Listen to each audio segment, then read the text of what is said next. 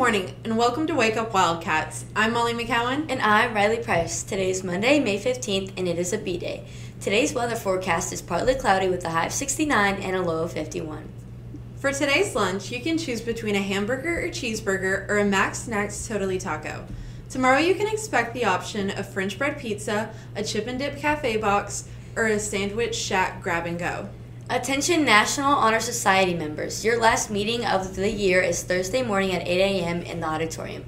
Please be on time. If you do not attend or communicate with Mr. Lessig that you have to miss the meeting, you will no longer be considered a member of the NHS. We continue celebrating Mental Health Awareness Month with some more mental health information. Here are some great tips for managing anxiety. Talk to someone you trust, do breathing exercises, try keeping a diary, or maybe seek out for some professional guidance.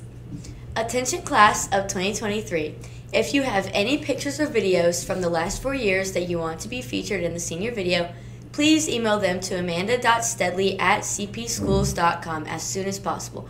Please make sure they are school appropriate. Now let's go to Kiki Dobie to find out what is happening in this week's sports.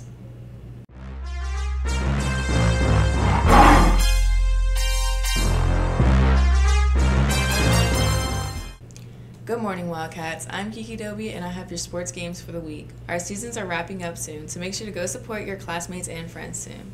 Tuesday, Great Bridge goes head-to-head with the Hornets. JV baseball, softball, and girls soccer will all be at home, while varsity baseball, softball, and boys soccer will be at Deep Creek.